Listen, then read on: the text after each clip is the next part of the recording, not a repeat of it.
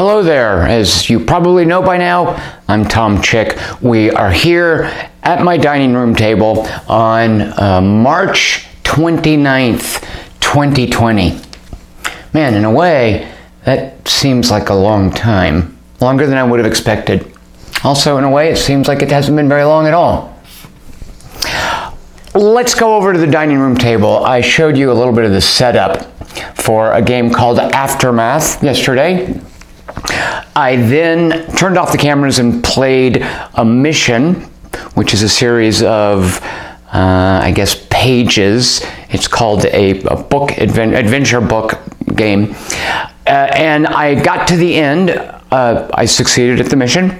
And before I do the intermission colony management stuff, I stopped and I'm going to show it to you right now so you can get a sense of the overall progression that happens in this game. And then maybe tomorrow, March 30th, we'll actually look at some actual gameplay. So there's an actual game here. It uses this cute little deck of cards. I'll show something of that tomorrow. And then on the 31st, I don't want him to hear, but we've got special plans to send off Calendar Bear and to thank him for his service. So come on by on the 31st for that. All right, let's go to the dining room table. Let's look at colony management in Aftermath. Yesterday, you saw me set up for a primary and a side mission. I have since done both of those missions and actually, as I mentioned, succeeded at both of them. Now that I've done that, I have returned to my base here at Abigail Lane. So here's where our base is. Yesterday, just to sort of update you on what happened, we moved here. And on E Street, I ran into a bunch of little mice, and I had the option to go up and make nice with them, be friendly, and say, hey, come join the colony. They would have been part of my population. I would have gotten new mice added to the population dial. My communicator mouse, Ringer, right here, she is the one who's good at communication roles. Basically, she's got the most charisma. Rolled a critical fumble. It's the very first mouse she tried to talk to. The worst possible roll you can get. And I guess I'll show you guys the way the dice work when we get into gameplay later. But the worst possible roll. Like snake eyes, basically. Like those are the odds right there. Of course, it's 50-50 chance anytime you roll dice that you're going to get snake eyes. I can explain that to you later. But that's what happened. So E Street did not go well. We then came down here to Gutter Doom. Gutter Doom. So I mentioned before the game Stuffed Fables, which is the first iteration of this adventure book series. Super precious, super for kids, and I was a little concerned that Aftermath might be like that as well. Well, in Gutter Doom, I am actually suitably happy with how dark it was. And I don't mean lighting-wise, in terms of tone. Then we came down here to Chandeliers, which is the goal for our mission. And what happened there is it did introduce some new mechanics for driving a boat around in a current.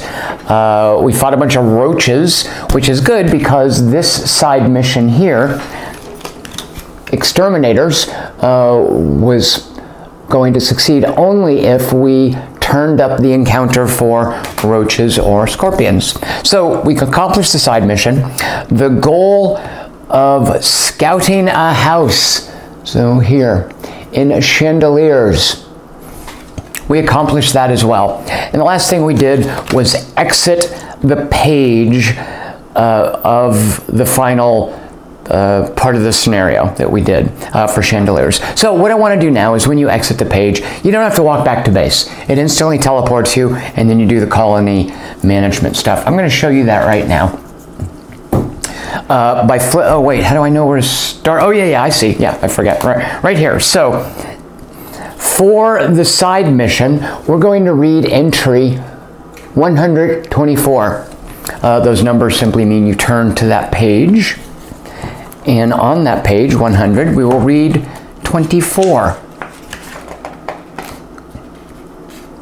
Oh, good. Okay, so good. Yeah, I was concerned about, is there a bunch of flavor text? Do I want to read that? Do I want to waste you guys' time with that? No flavor text. Very straightforward. Look, you have the exterminator's prevention during the event step, which we're about to do, of this mission's colony phase.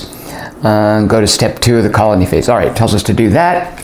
And we're also going to read entry 9911 for succeeding the main mission. 9911. All right, banish this mission card. So this is now out of play. We're going to put it in the banish box. If all 3 house hunting mission cards are now in the banish deck, read the following. Otherwise, skip to page 101. Oh, okay, yeah, so we still have 2 main missions for housing, so don't read that. I hope you guys weren't reading ahead. What is it? Skip to page 101. So page 101 is where you will be referred to after every mission. And you can see here the steps of the colony management phase. Oh yeah, so the first step was, side mission. Now we look that up. Now we see that we have the exterminator's prevention, which I actually could have told from here. When you do the exterminator's mission, it says, where did it go? Yeah, defeat one of the encounters. This will gain you the exterminator's prevention. I'm not entirely sure what that is. I have an idea, but I don't know for sure. Okay, so that's the side mission. We did not find a clue over here on the panel. You will see, just to sort of check in, we got a ton of food. Look at all that. We are flush with food. Are you hungry? You want anything to eat? I can help you out here. No change to morale. I think we got 2 mice to join us at a certain point. Scrap. I don't like that. 8 points of scrap is not a lot, especially because I was hoping to build. I'm going to flip over here to this page. Where's the building menu? I wanted to build a workshop. Yeah, so here are the different buildings. I wanted to build a workshop, but a workshop costs 15 scrap, and I sure don't have 15 scrap. And what a workshop will let us do is equip these broken items, and also items in our colony box, without paying the scrap cost, 1 for each character. And if you want more than 1, then you have to pay the scrap cost. So unfortunately, with only 8 scrap, yeah, I think on the next mission, I'm just going to, again, not spend it and hopefully get at least 7 scrap so we can build that workshop. We can't do that right now, unfortunately, but I'm getting ahead of myself. So at any rate, we didn't find a clue. As I mentioned before, the clues are a campaign progression mechanic. And we didn't manage to advance it during this mission. Event step. Okay, here you go. This is the thing I wanted to show you guys, which is pretty cool. While the characters are away on a mission, the colony is vulnerable. Subtract the time allowance listed on your mission card from the value on the dial, on the campaign dashboard. The difference is the number of events. So if we look over here, if you recall, on 3 turns or time units or clock increments is what is allowed for this mission. All of the main missions will have that sort of time limit. You will note here we took 5 turns to do it. Now, if you watched me yesterday, I incorrectly turned that dial up before we even went on the mission. The dial begins at 0, and as you do various things, such as resting or moving to different places, you push that dial up. We had 3 turns. As our time allowance, we took 5 turns. So we are now going to resolve 2 events. To resolve an event, this is an encounter deck, and here are the cards that we drew during our mission. There was another encounter that was set up according to instructions on the adventure book. Encounters will have a name and they have instructions about what creatures you encounter. During the event phase, we draw from the encounter deck for each point of time we went over the allowance. So I'm going to draw 2 encounters from the encounter deck, and then we come over here And on this event step page, you'll see they're numbered 1 to 27. We look up the number on the encounter card, and something will happen that is thematically related to that encounter card. For instance, this is kind of cheating, but I'll show you now. Crawling threat is the encounter you draw to meet a bunch of roaches. If we were to draw that during the event phase, yeah, there you go, roaches. There's an event here where roaches attack you.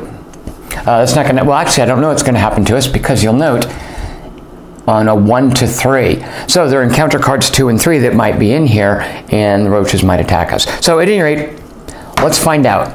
Here we go. I am flipping over. Oh, that's a good one. It is safe for now. All right, so that's basically when you draw that during a mission, it's an all's quiet. It's number 9. We come down here to number 9, the event. Several births coinciding with a wedding announcement have the colony feeling celebratory. Challenge -2. Oh, right. So we lose 2 food. Why would we prevent it? Because we do have a mender's hut. If you have either... Oh, right. So that's a bonus. Oh, sweet. All right, so we're going to lose 2 food, but because we have a mender's hut, I did build it, we're going to get 3 new mice. Oh, right, there's the new births, and morale goes up too. Everybody loves a wedding. So we come over here. Our population goes from 9 to 12, and our morale goes from 9 to 11. Our food, which, good Lord, we've got plenty of it, goes to 16. And that was the first event that we draw. We are drawing a second one. Yeah, I think most of these are negative. Oh, well, what do you know? Crawling threat. Exactly as I'm prophetic. I'm a Cassandra. I'm a Nostradamus. Look. So we drew a 2, crawling threat. We look at the 2. Roaches chewed their way through the plastic. They made off with a portion of our food. So we were rated -2 food, retrieve encounter card 3 from the discovery deck, and add it to the bottom of the encounter deck. All right, so it's going to escalate the bugs that we encounter in the... Oh, okay, no. Okay, yeah, this is great. Prevention, coffee cans and exterminators. If you recall from succeeding at the side mission... Oh, here we go. We now gain the exterminator's prevention, meaning this doesn't apply to us. The roaches that came to steal our food, we had killed a bunch of roaches, and from that we got the exterminator prevention, and that prevented that event. So actually that was not a very dramatic colony step. Previously when I played, I had like 5 of these I had to draw. I was actually worried we were going to lose scrap. That did not happen. So those were the events. A roach attack was held back, and there was a wedding, and a bunch of new baby mice were born. Cute. Okay, we go to accounting now. Accounting, you feed your population. As you might expect, the math is pretty simple. Every mouse eats 1 food. So we have, oh, remember when we had tons of food? We have 12 mice, and actually they're not all mice. There are hamsters and gerbils as well. And we have 16 foods, so guess what? Nom, nom, nom. All right, we're down to 4 food and 9 mice to feed. As we go out, we'll forage, of course, during the next mission and get more food to feed them, so don't be alarmed, mice. Now, and here again, it's going to be a very non-eventful colony phase, the build step. I am not going to build anything because I'm saving up for the workshop. Check victory step. As I mentioned before, you win if each of these mice's goal... Sorry, I keep calling them mice. This one is a gerbil, and I think this one is a hamster. It even says, look, that's the class and the race. Class is a nose, it, race is a hamster. There's a mouse. Oh, guinea pig. Not a gerbil, a guinea pig. And then another mouse. So at any rate, I haven't met any of their goals yet. So check victory step as uneventful as our build step this turn. So then the save step, which is basically where you just put things up and get ready for the next mission. And as you recall from the setup, what we do for this next mission is we now look through our main missions and we choose one main mission and one side mission. Now, if you recall, this is crazy actually. Oh, whoops, these are not missions, these are environment cards. Okay. If you recall, well, you may not recall, you might not even been here. We have new side missions. We also have new main missions, these two right here, which are related to events that we ran into. Basically, you guys want me to tell you the story of this? In Gutter Doom, there were these mice that were in a lab where the Bunsen burners were left when humanity vanished.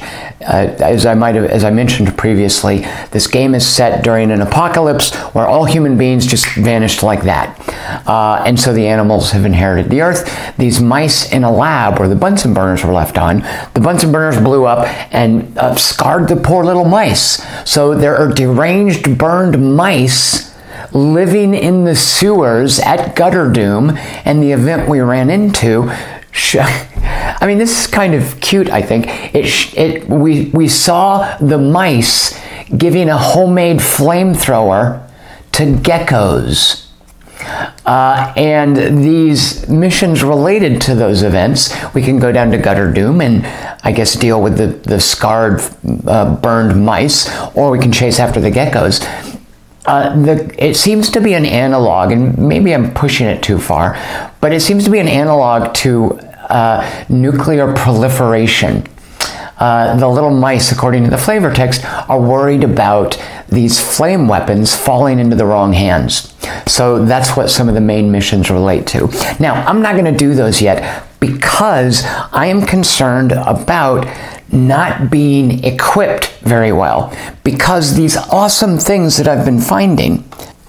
I'm going to show you here the colony box, which you can see we've built a lookout post and a Minder's hut.